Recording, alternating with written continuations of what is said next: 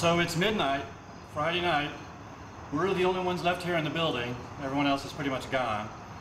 I've been here since 9 o'clock this morning. We've been working these kind of hours since April, and we have at least another 6 or 7 weeks to go of it. It's crazy. I mean, we have a lot of crazy stuff to do, but I think, we'll be able to pull it all together and get the game out the door in the end.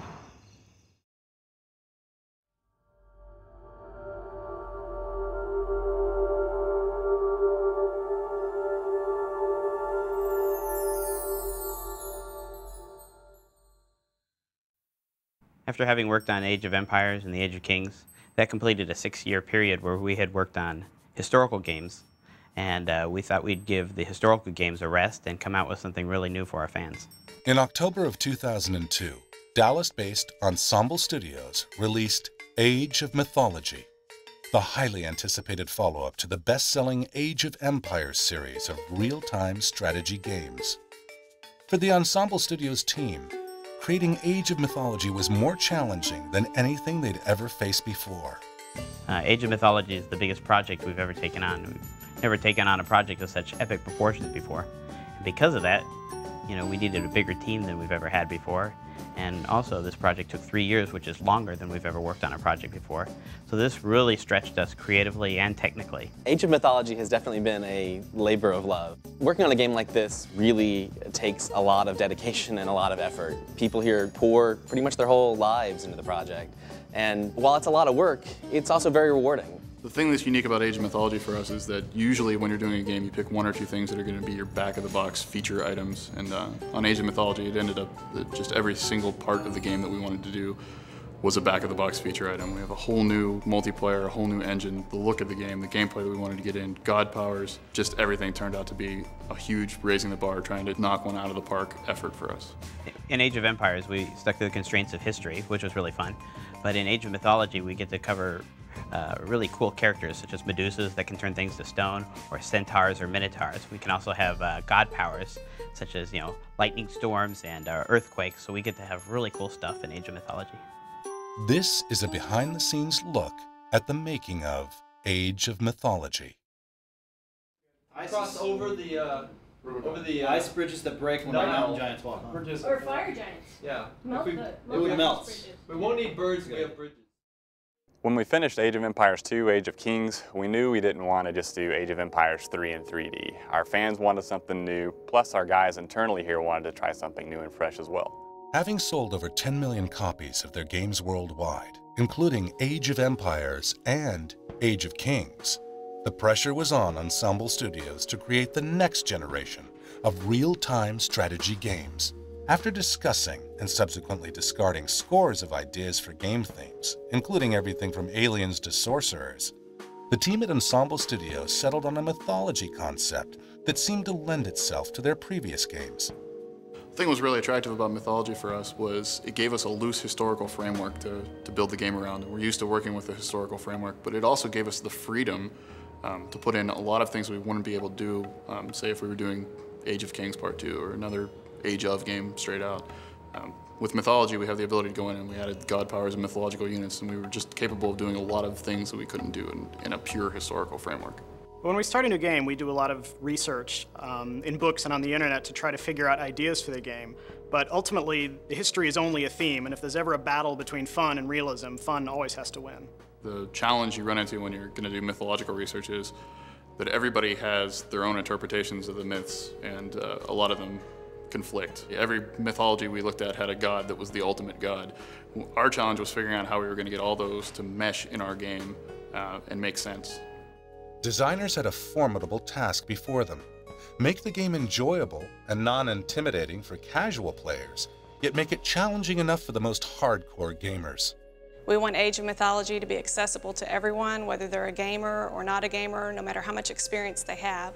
So we take the game and we put it in front of people of all different levels and make sure that they're able to play.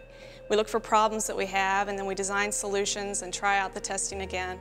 We keep doing that, iterating, testing, redesigning, recoding until we have something we think that is accessible to everyone. Well, Age of Mythology is a different kind of game for us in that it's not purely historical.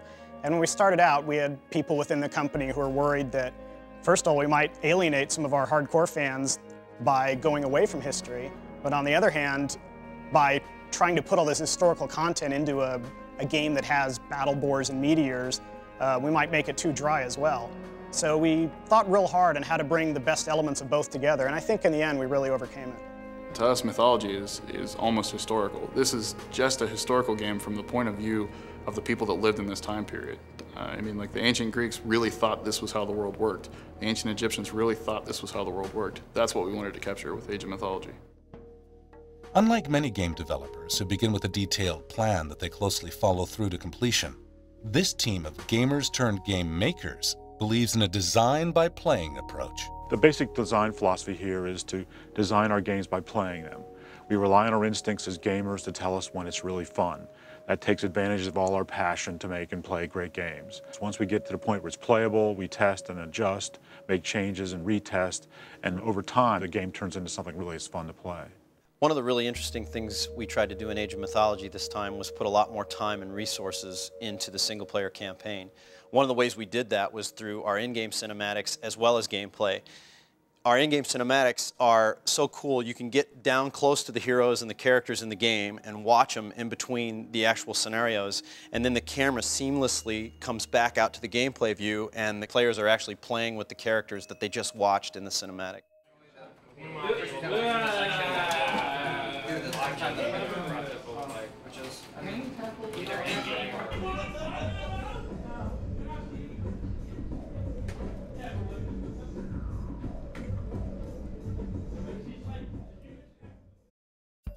Creating a diverse cast of characters, from mythical beasts and powerful gods to armies of archers and infantry, everyone from scratch, was the job of Ensemble Studios' art department, a team of skilled artists, modelers, and animators. One of our objectives in the art department was really to create the world of Age of Mythology and to create a world that was interesting to the player. From the terrains to the units to the buildings, everything that we created, we tried to make something that we enjoyed and something that we thought the users would feel very much a part of as they're playing the game. Concept art is really instrumental in developing the look and feel of our game. We have a really talented concept art team who takes a lot of ideas from the designers, concepts them out, passes those on to our modeling and texture mapping team, who then develop it in 3D and get it ready for use in the game.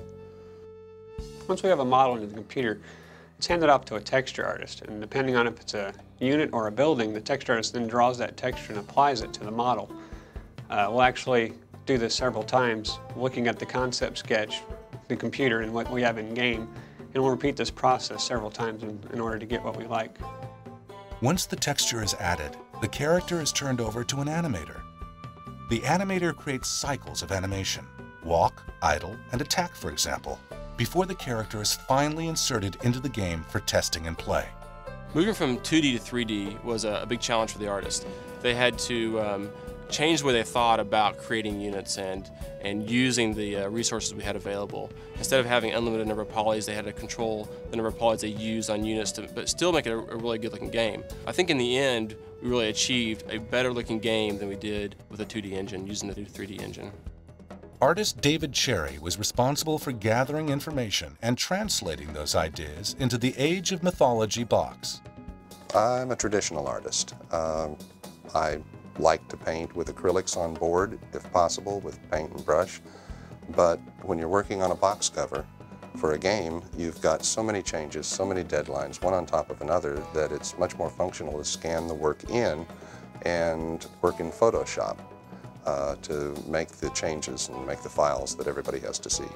Unfortunately, industry standards for packaging size and shape can and do change, and such changes can result in setbacks in production for game companies, especially when it happens late in the process. Changing the box size really threw the marketing art department for a loop. We had everything set up to be a certain size. We thought we knew what the box was going to be, and all of the composition was set for that. Then all of a sudden, everything had to be smaller, so things didn't fit. It was stressful for a while, but we made our way through it.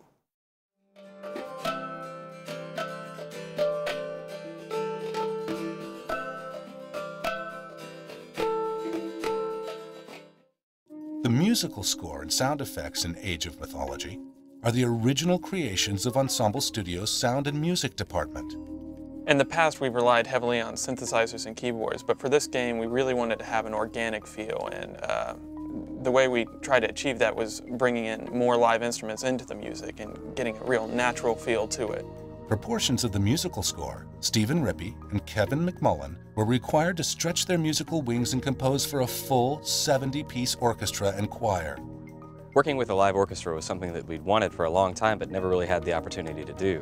When it came up for Age of Mythology, we were really excited about it, but we were also pretty nervous. We weren't sure if we'd be able to pull it off. The orchestra was truly amazing. Working with them was a completely new experience for us. We really had to just go full throttle and see what happened. And with the people we were working with, everything turned out better than we could have imagined. When it came to sound effects design, the sound team made the decision to create the majority of the sound effects from scratch rather than using their existing libraries. We feel like it's important to build up a large bank of sounds that we can use in the game, and to do that we have to pull sounds from everywhere. Whether that means getting people out of their offices to go stomp around in the parking lot, or going to the grocery store and finding vegetables to smash, or taking our sound equipment down to the zoo to record the animals there. And sometimes the stuff that we get winds up being used in the weirdest places. For example, a room full of penguins turned into the sound of souls being tortured in the underworld.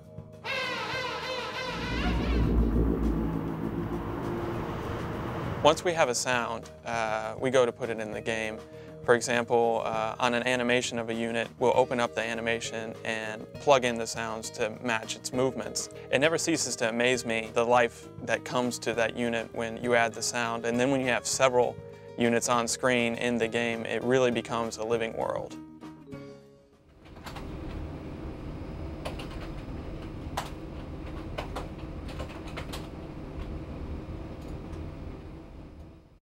A programmer is a person who makes the game effectively come together and work behind the scenes. Artists make the game look good, designers make the game fun, but a programmer is the person who writes all the code to actually make it all come together and work in the end. The programmers of Age of Mythology wrote over 1 million lines of code, translating into roughly 60 man-years of time put into the project. The computing power required to create Age of Mythology was roughly 100 times greater than that required to send man to the moon. In a lot of ways, code is a foundation of the game, defines what the artists and designers can do. We try to make it as flexible as possible so they can do the things that they want to do to express, their vision of the game. But there are always technical limitations that we have to live within, so we have to walk the fine line between what's possible and what we'd like to do. Some of the hardest challenges that the programmers have faced on Age of Mythology have been getting the various subsystems into the game, like AI and god powers. It's one thing to get them into the game, but the hardest part is making them fun to play. The code becomes fun when you can get instant gratification out of it. Here at Ensemble, we have an iterative development process.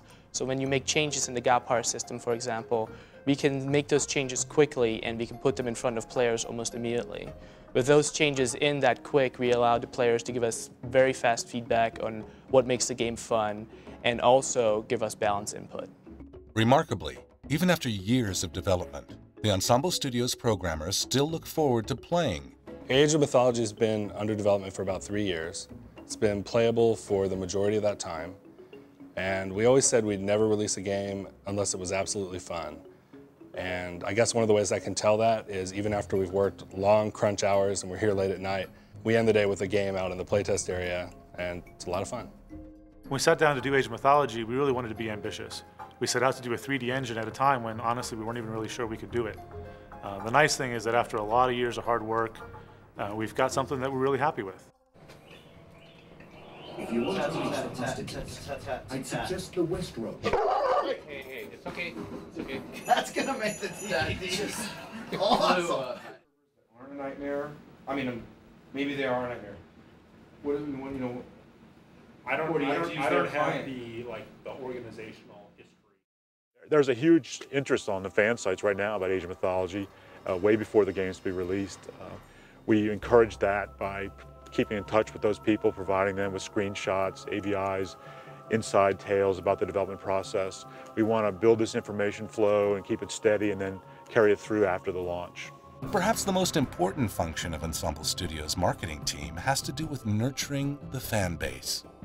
We have a very large and interested community of fans worldwide, and they come to our webpage and find out information about the game as it's being developed, and we try to use that as a conduit to communicate to them and gather feedback and basically help build interest and excitement as the game moves to completion.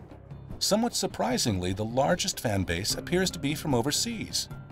The top fan sites in the world for our games are actually in France and Germany. And actually our games sell better in Europe than they do in North America. We believe it's partly because we draw from their cultural histories to make our games, the background information. And also I just think that the people in those areas of the world really like strategy games. What we're shooting for is the ability to have users from any country or any language be able to type and communicate in their own natural language at the same time. So you could be in a multiplayer chat room with English speakers and Chinese and Japanese speakers in the same room, and you'll see everybody's language as they see it. I believe it'll be rewarding in creating a sense of a global community. In an industry that generates more revenue than even motion pictures, some $31 billion projected for 2002, Ensemble Studios takes this business of fun very seriously.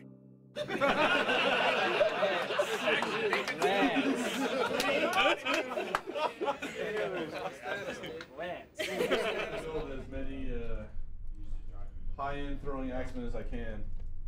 High-end. But I am running out of pop fast. For Ensemble Studios, building a game like Age of Mythology is a constant process of testing, revising, and perfecting. Quality assurance is real important to Ensemble Studios and the games that we do. We not only have our quality assurance group of testers, functional testers and play testers and things like that, but also everyone in the company is required to sign up for a specific day and play test the game then to test out the different features that we do. It's important to us that we put out the most perfect product that we can on the shelf and that it's as polished as it can possibly be before it goes out to everyone. That's why we do that. That's why we have the dedication for the whole company to help test out the game all the time. On Age of Mythology, we have a team in-house right here. And we talk to the designers every day and we get feedback, and changes go in 2 to 3 times a day. We get a lot more done, and a lot more changes go in, and the game's going to be a lot more balanced in the end, I think. And as if this rigorous amount of testing weren't enough, Ensemble Studios brought in a force of 200 of the best gamers for a comprehensive beta test, as well as an online beta test that featured over 10,000 users.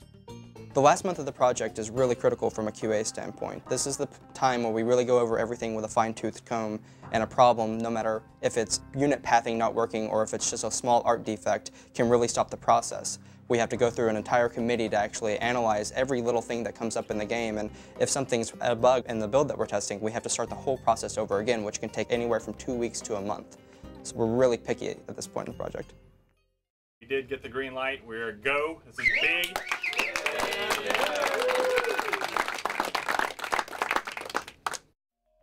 For the team, the last several months of the game's development life were perhaps the most stressful of all. It began with a meeting with executives from Microsoft to determine whether the product would be bug-free and ready in time for its scheduled release date. Towards the end of the development cycle, things start to get pretty hairy. We're working really late hours, we're trying to fix a lot of bugs, a lot of emergencies just pop up unexpectedly. But by the time we finally ship the game, people are extremely happy. It's such a release. Finally, with production and testing on all aspects of the project complete and all elements approved, the game headed for the stores. It was not until this point that the team at Ensemble Studios could at last pause to reflect and celebrate.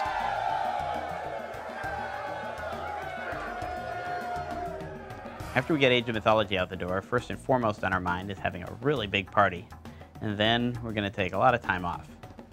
And after that, we're going to come back and immediately start working on our expansion pack because our fans are going to be asking for more.